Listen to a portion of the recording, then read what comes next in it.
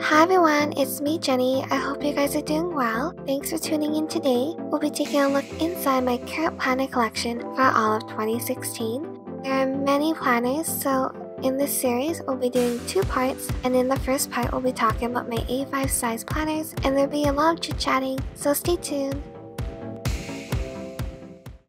This was my first planner I ever purchased in December 2014. This was when I actually started my planner journey, and I really miss using this planner.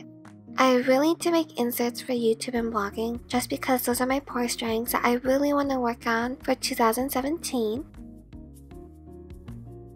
My favorite part of the planner would have to be the genuine leather panned with the diamond pattern lining. It's very rare to see a patterned cotton lining nowadays. Like mentioned, some of the dividers or inserts featured in the planners are not the originals and may contain random tidbits since I switch in and out of planners often, and I also use them as storage. Now I have previously mentioned the Lilac planner was one of my top 5 favorite planners of all time, which still holds true to this day.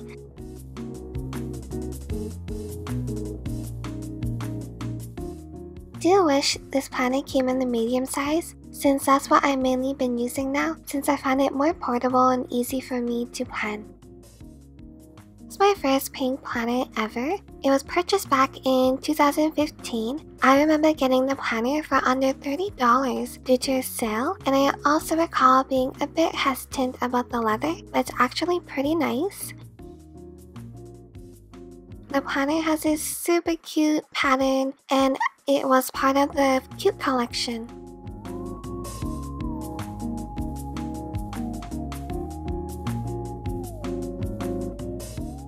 There's a Perforated mint planner. I did an unboxing video of this planner, which you can check out in my previous uploads.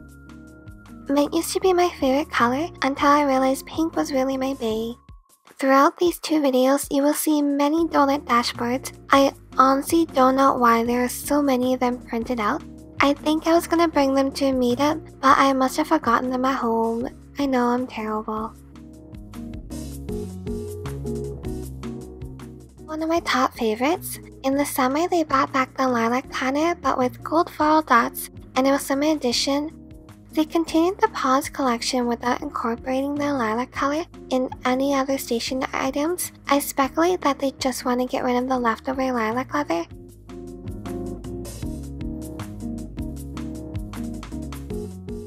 I don't recall if I've ever featured this planner on my channel before. This is a Stockholm Planner, back when they still had their high-end brand of planners for sale. I received this as a gift from my family last Christmas in 2015. It's a gorgeous planner which needs more attention from me. If I had to describe the leather, it would be a calf leather, it seems. It's a very well-made planner, and the coffee color leather with the denim grid lining is pretty charming. You can see the brand name embossed on the gold hardware.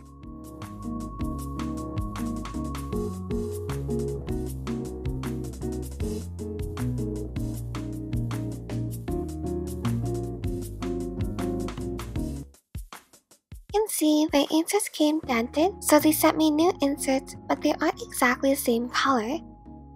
I've always experienced great customer service from the brand when I ever had issues. One of the main reasons why I am a loyal customer to the brand. This planner also came with a matching dust bag, so that makes this planner a tad fancier compared to the other planners, but you do pay for it in the cost. I usually do keep it stored inside the box though.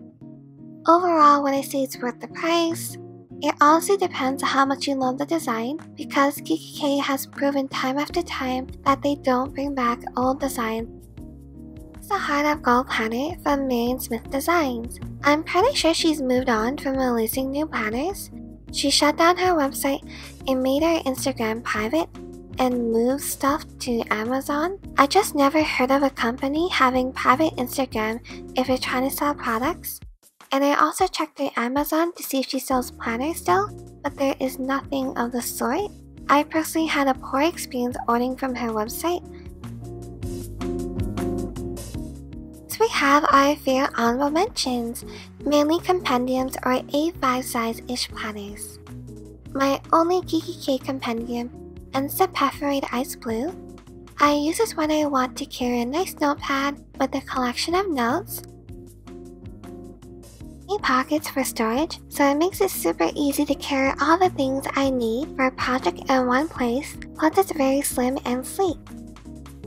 Another great thing is if I do ever run out of notepad paper, the brand usually releases new A5 notepad designs, which keeps the Compendium from being dated and also refreshed by switching out with different notepads.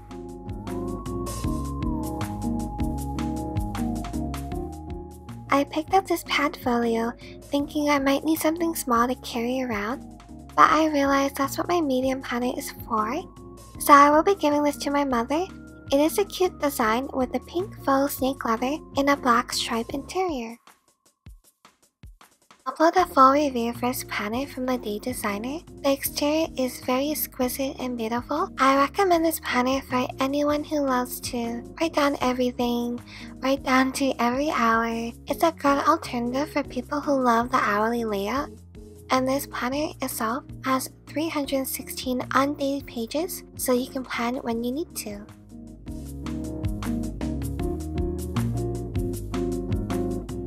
Lastly, we have is my beloved rose gold and Condren that you guys have seen, and I do have a full review in a previous video as well.